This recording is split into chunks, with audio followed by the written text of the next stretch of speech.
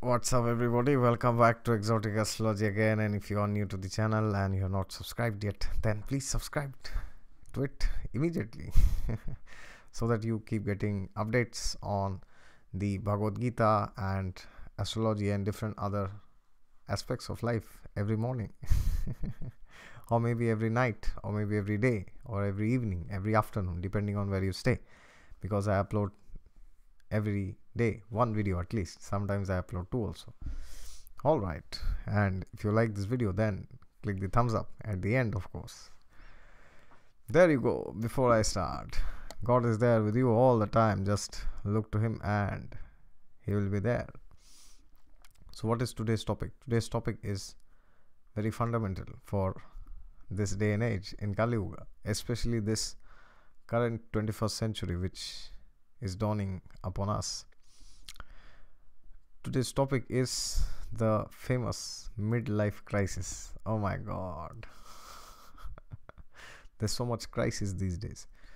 So what is midlife crisis basically? Midlife crisis basically, as terminology, as per definition, it simply means between the ages of 30 to 35 or within 33 to 38. That is the time where people start thinking, where did we go? Did I go right? Did I go wrong? Or should I have come here at all? Suppose you are working in a software company as a IT engineer. So then sometimes you may think at the age of 35, should I have been an IT engineer, or should I not? Or should have I been a doctor? Or should have I been a astronaut, or maybe an astrologer? Should have I been a mechanical engineer or a computer engineer? Alright, so these are the things sometimes haunt us. So what happens basically is, in the race of time, as you say, the rat race, people choose their life paths, their careers, their domains, MBA, MS, MBBS, then so many other things people choose. But then after some time they come to know that they are not feeling happy in that. They are not feeling content inside, and they are not feeling like doing it anymore. So then what happens? To continue doing that in spite of the dislikes becomes next to impossible. That is the time when people start thinking that, what should I do with my life? Because that is the time when at least you have the time to do something in the range of 35. I'm not saying here that people at 55 cannot do anything. I'm not saying that. I'm saying that at least if you have some goals, some plans in your head, then by 35 you can execute it at least. Or you can try your best to fit that goal with your current existing schedule, if that is possible. Better do it. For example, if you have hobbies like singing, dancing, then try your best. And what happens is, we have the powerful tool of astrology in this. Parashara has given us beautiful rules, techniques by which we can identify what a person will be very happy doing, or what the person will require to do in his workplace, or how can he improve the situation in his workplace. All these things are very beautifully described in the scriptures, in the Brihat Parashara Hora Shastra. I mean, there's no direct dictum about what I'm saying, but overall, when you know the astrological chart, we can see how should we go ahead with our life path, destiny, etc. So how do we do that? Well, first of all, the entire horoscope has to be seen. Without that, I cannot say what will happen, because every person is an individual. Every person has their likes and dislikes, their particular planetary placements. So depending on that, we have to see what is happening. But I will just give some broad guidelines here. First of all, check where is your sun and moon placed, because those are the areas where you find at home, at peace. So for example, if Sun is in the sign of Gemini, means you are born between 15 June to 15 July, roughly. That means you are a very talkative person. You like to talk, you like to chat, you like to start new things, you like to do things together, you like to kick off things, and you may or may not continue that, but you like to kick off things, new things. You like to see both the sides of a coin, because these are the traits of Gemini. All right. And suppose your moon is placed in the sign of Sagittarius, then your mind is naturally very content in the holy words of the scriptures. All right.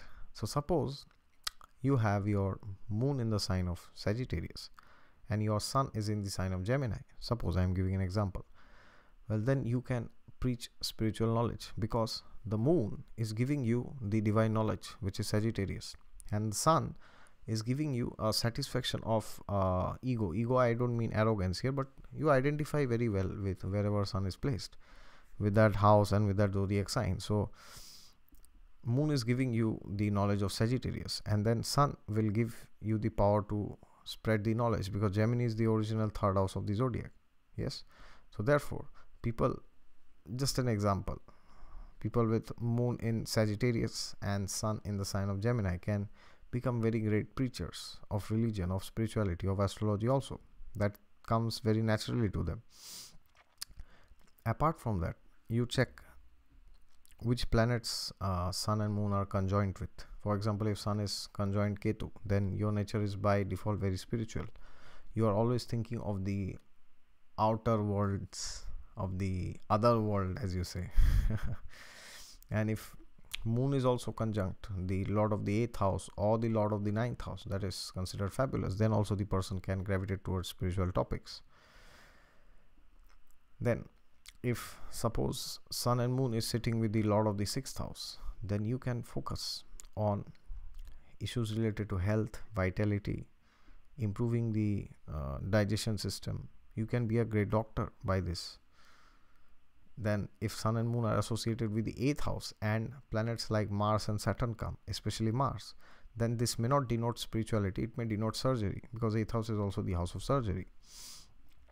And planets tend to bring the nature of their tattvas. So for example, 8th house is also occult knowledge, but also it is surgery. So depending on the ruler of the 8th house, you will come to know what is happening. You just cannot say, okay, moon is with the 8th lord, so I want to become an astrologer or I want to become a surgeon. No, you have to see who is the 8th lord. So many other things are there. Then apart from the sun and moon, you must see which planet is situated in the Lagna itself, because that is very important, because that is like Lagna is the head. So it is like that planet has come and it is sitting over your head, which simply means that the aspects or the rulerships of that planet cannot be avoided at any cost. There is some karma which you have to fulfill. I'm not saying that free will doesn't act, but majority part of your life will be surrounded around that planet which is in the Lagna. So for example, if Venus is sitting in the 1st house, then what happens? The person is very easily moved by luxuries, beauty, women, opposite sex, all these things. So that is like a defining aspect of his life. Even is the same for women also. These women will love to dress very much. They will be like fanatic about dressing. They will be too much picky about clothes and all these things. They will be too much concerned about how they are looking.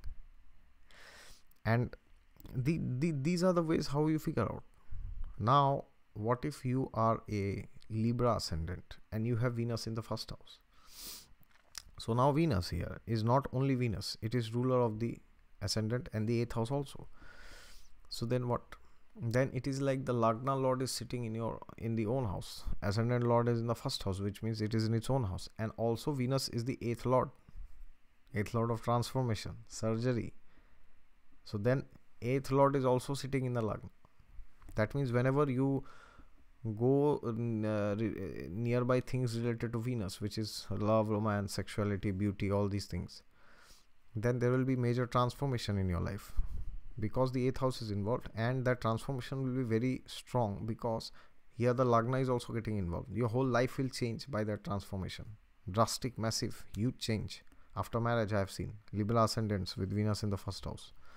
Or even if they get into a new relationship, even then their whole life changes, something good or bad, that is depending on so many other factors. Then also we have to check the situation of the fifth house. Fifth house will tell us what kind of things that we like, what kind of things that attracts us. Yes, so for example, if there is Jupiter or Mercury placed, then the person may be very much interested towards knowledge and spirituality and all these things. If Venus is placed, the person may be too much into women and all these Venusian stuff. So there you see, these are the ways by which you figure out what am I good at, what should I do, where is the Lagna Lord going. That is another very important placement. Earlier I said which is the planet sitting in your Lagna. If there is one planet, if there are more than one planet, see all of them. And if there is no planet in the Lagna, check where the Lord of the Ascendant is going. So that will tell you where the focus of the person is going. So you check Sun, you check Moon, you check the Lagna, you check the Lagna Lord. You also see which sign is the Lagna. Suppose the Lagna is in Taurus. Alright, so then Taurus related things, which is luxury, beauty, etc., will be very prominent in his life. If it's a Libra ascendant, then relationships will be very prominent. Working in teams, working with other people, collaborating, these things will be very prominent. Trying to balance out things, because Libra is the exaltation sign of Saturn. Now what if it is a Aries ascendant? Then Mars will be very prominent. Wherever Mars is sitting, a major focus of the person's life will go towards that. The placement of the Lagna Lord indicates what the person naturally intends to do. Should I repeat? The placement of the Lagna Lord indicates what the native or where his intelligence is naturally likely to go. So for example, if the Lagna Lord goes to the 10th house, then the person is naturally gravitated towards working, towards status, name, fame. The person is very much obsessed with all these things, because the head is going there. Lagna is the head, and wherever the head goes, the person goes. That is why Lagna is also the head, but it is also the whole life, because ultimately you will do things with the head itself. You will not do things with your leg. You will do things with your head. So physically Lagna represents the head till the forehead, and that is where the brain is situated. And apart from that, it also represents your whole life as a house. So that is why Lagna is very important. The ascendant is very, very, very important. And then you have the placement of the Lagnesh also. So for example, if Lagnesh goes to the 9th house, Lagna Lord, suppose you are a Scorpio ascendant. Okay, so who is the ruler of Scorpio? Scorpio is ruled by the planet, one planet or two planets. Scorpio has two rulers. One is Ketu, the other one is Venus, right? No, Moon, no, my God, Scorpio, Mars, correct. So we have to see where is Mars, where is Ketu. All these things we have to see. And now suppose Mars is situated in a particular sign for a Scorpio ascendant, and Ketu is situated in another place. So then how will you know which is more strong? Strong doesn't mean good or bad. It simply means that which Lagna Lord among the two, because there are two Lagna Lords here, the planet Ketu and the planet Mars. So which one of them will be more prominent? Alright, so for example, if Ketu has gone to a fire sign or to a water sign, and Mars has gone to a water sign, because Mars is very weak in water signs, because it gets debilitated in Cancer. So then what happens? Ketu becomes very strong. So suppose Ketu for a Scorpio ascendant is sitting in the sign of Taurus, and suppose Mars is in the trines in the 5th house or in the 9th house, then what happens is these people, instead of focusing on the trines, they are likely to focus more on the 7th house. Do you understand? Because here Ketu's power is more than the power of Mars. On the other hand, if Ketu is in an air sign or an earth sign and Mars is in a fire sign, then this will be the opposite. Wherever Mars is sitting, you will have more willpower towards that. So this is how you know how to not go through a midlife crisis. Okay, and sometimes it happens that there are too many planets in one house, in one zodiac sign. So for example, if there are too many planets in the sign of Sagittarius, then a person can become a preacher of spirituality. That will be very great. Even if suppose there are 4 planets and sun and moon are not there, but at least a lot of the ascendant will be there, because 4 planets means 8 ascendants are covered, and sun moon is not there means even if they are not Lagna Lord, then 10 are covered. So only 2 more ascendants are remaining, which is very unlikely that one among the 4 will not be the ascendant Lord. So that sign, that house, wherever that is falling, the sign of Sagittarius with 4 planets, that becomes very powerful. If there are 6 planets in the sign of Virgo, then you can focus on being a critical person. Critics is very good for you. You can go on managing things, manipulating things. Those things will give you a lot of fulfillment, a lot of joy, happiness, comfort.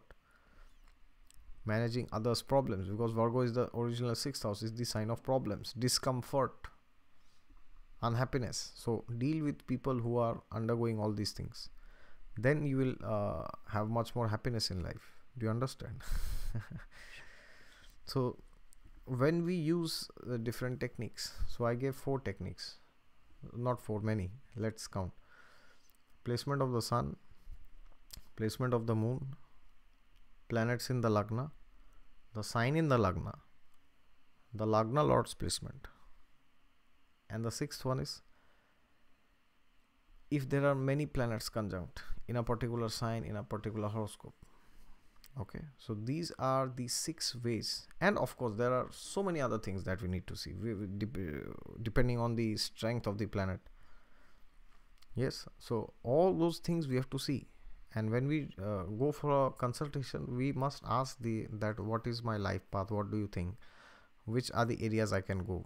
Oh yeah, and another, the 7th is check the planets in the trines, because they are your DNA. I made a video, DNA. So the 7th criteria, the 7th indication is which planets are situated in your trines. Okay, so by that you will come to know what you are very good at.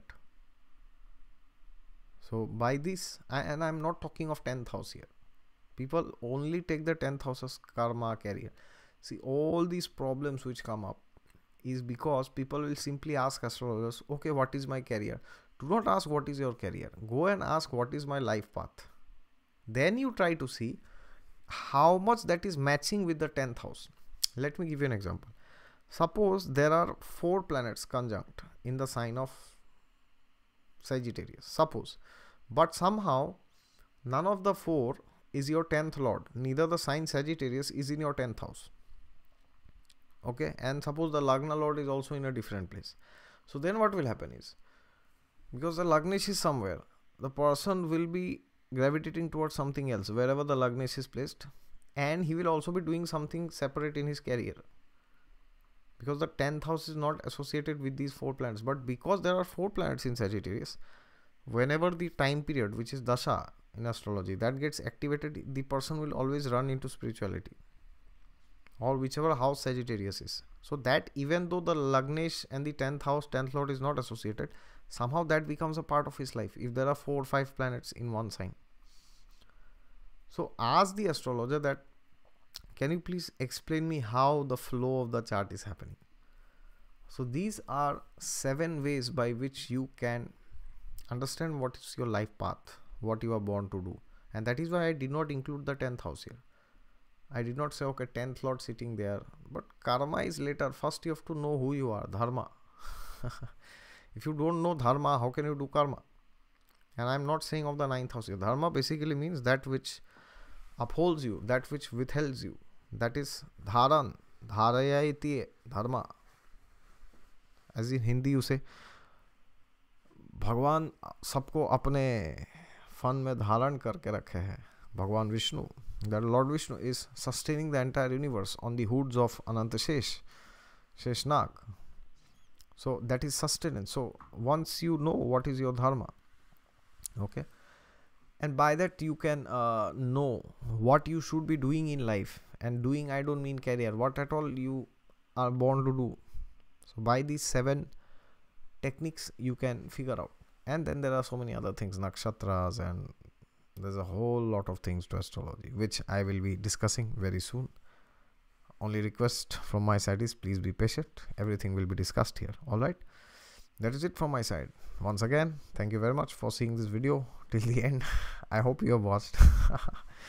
And also, thank you very much for subscribing to the channel. And if you have not subscribed, then please subscribe to it so that you keep getting daily updates on spiritual topics, including astrology. And before ending, as I say, God is there with you all the time. Just look to Him and He will be there.